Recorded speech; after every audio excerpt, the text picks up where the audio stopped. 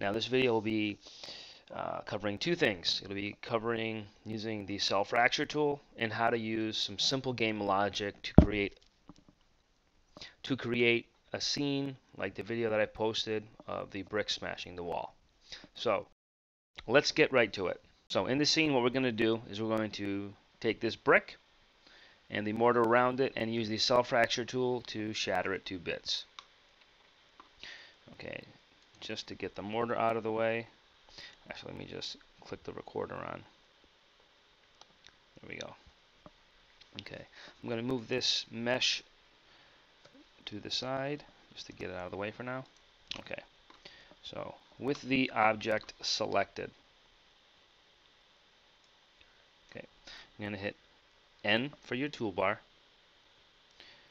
and we're going to use the grease pencil, because what we're going to be doing is we're going to be drawing on the actual mesh to show the way we want the fracture to occur, as if, like, for example, a bullet hits it smack dab in the middle or off to the left. Well, that's when you would do what I'm about to show you. So click New, and then we're gonna under Drawing Settings, we're gonna click Surface. Okay. So what I'm gonna do is make a bullseye in the middle of the object. The entire time you want to hold in D when you want to draw with the grease pencil, and then left click and hold, and now you're drawing. I'm using my mouse, and it's going to look terrible, but that's okay for this purpose here, and I don't have a mouse pad where I am right now. Poor planning. Okay. Now we're going to switch to the trackpad, maybe that'll help. And you just pop a bunch of dots, and that'll help the computer calculate its fracture. Okay, and let's see if it's working, and it is on the surface, so that's what we want. Let's go to the next side, and the same idea. Now we're going to draw, if you will, the exit wound. Alright, the trackpad's a little bit better for this. Alright, and again, pop the dots. It does not have to be perfect for this tutorial. Pop a couple more. Whoop, let's get that line off.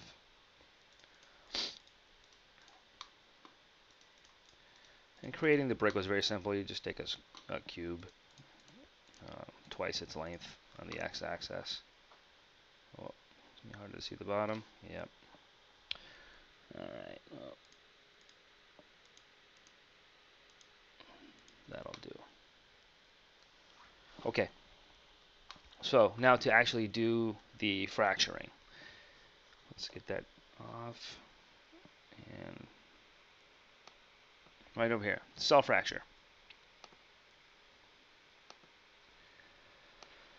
Now how we use it is this way. So we're not going to be worrying about its own particles. We're going to be using the grease pencil. So it'll be the guide to the fracturing. Source limit. In the video that I had posted earlier, we had a source limit of 50. The higher the number, processing power that you'll need. I'm going to go back to the 50. And this one's kind of funny. Under material, the very first, if you only have one material on an object, the first material is labeled as 0. I don't know why, it just is.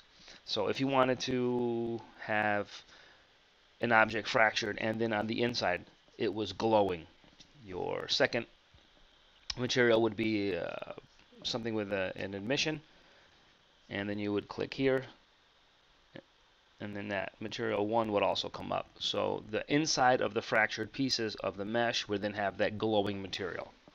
Okay, since we don't, I'm just keeping this simple. Material 0. Margin.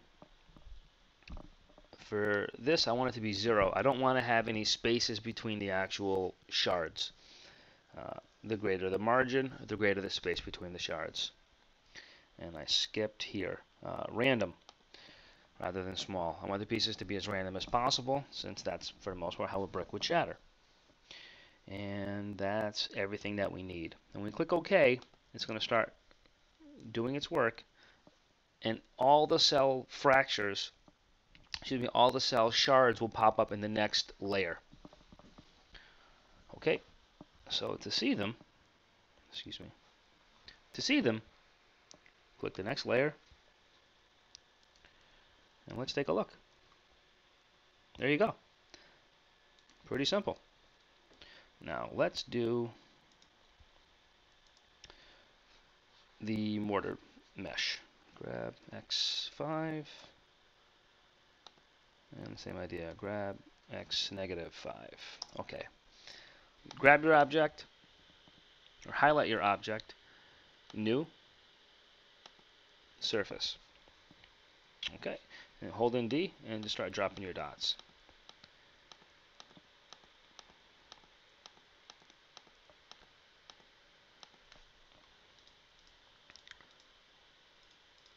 Okay. Excuse me.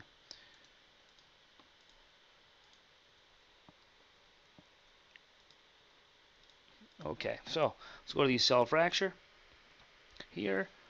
Again, we're going to use, just check that off, grease pencil, material 0, margin 0, and we'll change this to 50. We'll click OK. Okay, so let's take a look at the next layer. There you go. So you have your shattered pieces. Now what we're going to do is we're going to add some game logic to these pieces. Okay, so what I want to do now is move these pieces to the original layer, M. Select layer you want them to go to. Let's go back to that layer. Okay, now if I were to go to game mode, see there's no logic to the pieces, they'll just fall. And for the record, I've given the ground surface some physics just to be a rigid body. Again, P. Now what I want to have happen is I want to add game logic to the shards so they don't move whatsoever. They stay in suspended animation until an object comes in contact with them. So to do that, and first actually let's add the object, our projectile. We'll move this here. Okay, and let's make that smooth. And we'll give it a material, and we're going to call it touch. I'm going to give it a little bit of physics under the under the Blender game. We're going to do the old-fashioned way. We're going to change this to rigid body. Give it collision bounds as a sphere. And I want to change its mass. I want to change its mass to 100. Okay. So that's done. And we're just going to move it out of the way. So we're going to click one of the shards, and we're going to give it its game logic, and then we'll be able to copy that logic to all the other shards. So I'm going to go here, game logic. And let's start adding our sensors. First one will be always. Second one will be touch. I'm just going to add them and then we'll go over it.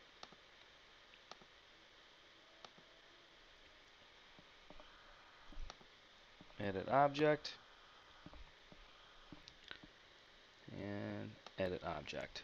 Under these edit object nodes, I'm going to hit this to dynamics because that's what we want to be working on.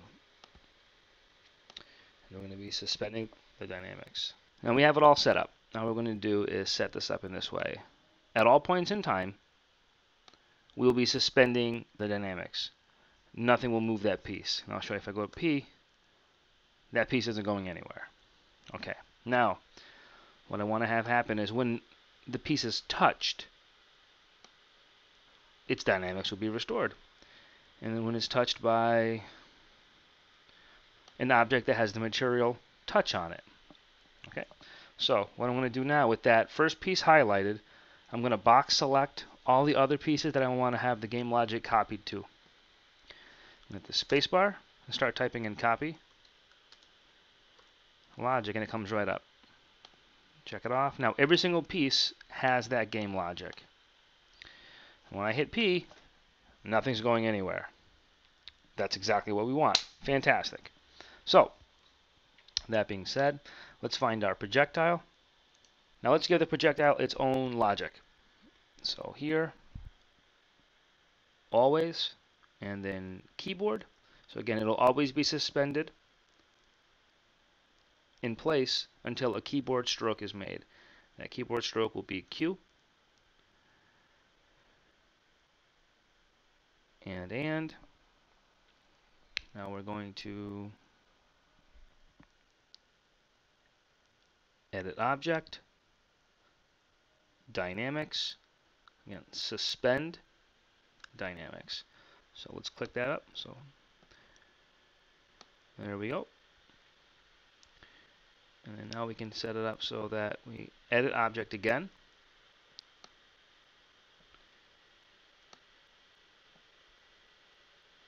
The dynamics will be restoring them, but we're also going to be giving it motion. You can add as many things as you want. What we had set up before, force was 10 on the y-axis. Linear velocity was, I think it was 50. Let's click that up and see what happens. Okay, so again, P for game. Nothing happens. I hit Q, whammo. And only the pieces move that were touched by the actual object. Now, if you want to make it look really professional, you can use a particle system and make little shards fly all over the place. We're not doing that for this particular tutorial. That's how to do it. Simple game logic to an object, fire it off. There you go. Again, I appreciate you watching. Thank you very much. Have a great day. Happy blending.